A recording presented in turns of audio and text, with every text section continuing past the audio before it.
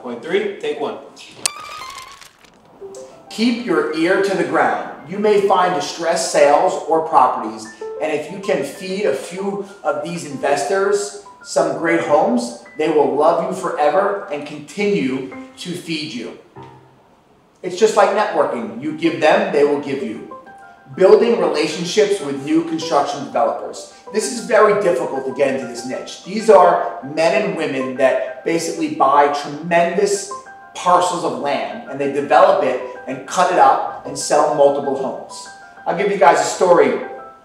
I had a few investors or developers reach out to me years ago, and they always had their own agents, and you always think, oh my God, I'm never gonna break in. They have their favorite real estate agent. But it took me almost 5 to 6 years, but I would continue to call once a month. I would continue to give them value, keep them up to date what I'm seeing in the area. And once this one developer gave me one project, we rocked it. And before you knew it, they gave me a 12-lot subdivision. And that was 12 homes that was handed to me.